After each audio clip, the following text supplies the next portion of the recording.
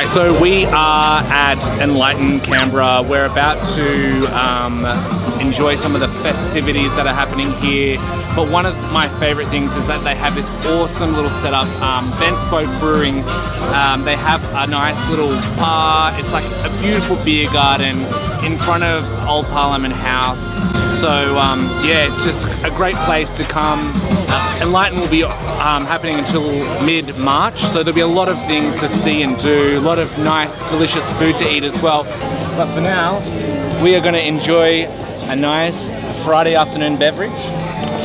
I've got the Sprocket, and Cindy's got the Cluster 8. Exactly, and we are going to enjoy these beers, guys. Let's do it. Cheers.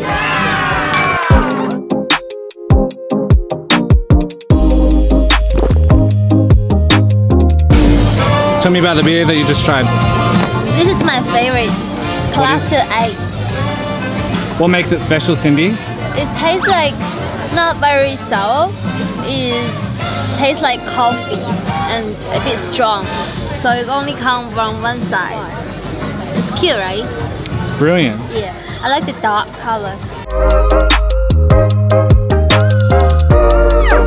Alright, Richard, tell us a bit about the setup this year for Enlighten. This is our third year we've been here at Enlighten, and each year we try and get more involved with the actual Enlighten part of it, and that is lighting up all the you know, famous buildings around Canberra. And we've done it this year. We've created all these great neon illuminations and incorporated them into our beer garden, and people can come in and sit down. There's great mood lighting, it's nice comfortable spaces here.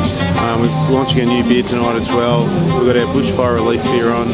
So we've got a few things going on, and it's a, you know, it's like creating a pub, you know, an external pub, so to speak. So we've you know, 228 pallets have gone into this, and you know, a lot of malt bags, a lot of plants. So we're really heavy with our recycling too. So we're recycling all our cups.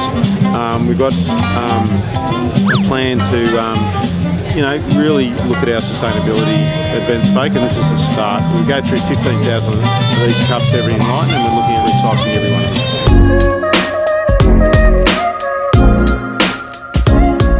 So these cans up here, I mean, these are our flagship beers. We've got the Barley Griffin and we've got the Crankshaft. You know, we're all about bending the rules and bending our spokes. So we've got a little wheel over here with the bending spoke. We've got our signature sort of saying over here, bend the rules of beer.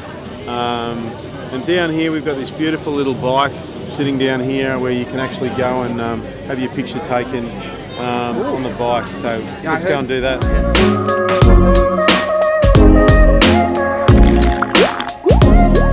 It's about doing something a bit different with lighting. It's about a night event. We're surrounded by these, you know, obviously famous buildings, and we want to contribute something special to this, you know, this precinct.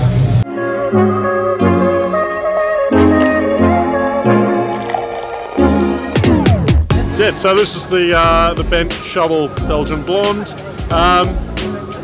Came up with the idea after travelling through Europe, and absolutely loved the Belgian flavours, and just couldn't find a good Belgian Blonde on tap here. So spoke with Richard Watkins from BentSpoke, and we came up with the recipe, and we brewed it up at the Malt Brewery about 3 weeks ago, and yeah, being launched tonight at Enlighten. We always try and do things a little bit differently, so we're making this Bent Shovel now every year. I mean, I started out my brewing career at the Malt Shovel Brewery. It was formerly the Hahn Brewery in Sydney, so it's really great to go back there and work with Rich and the team and create a different beer each time. The first beer we did was a real malty amber ale, and this time we've done a Belgian blonde ale, so really, you know, a style that's probably not brewed all that often around, certainly around Australia, so it's really good to pick a style that, you know, we can showcase some really good flavours. So the flavour, it's more of a yeast flavour driven beer as opposed to a hoppy, malty type beer. So the flavour in the beer is it's more sort of cloves and bubblegum, a little bit of banana, as opposed to like heavy hop flavour.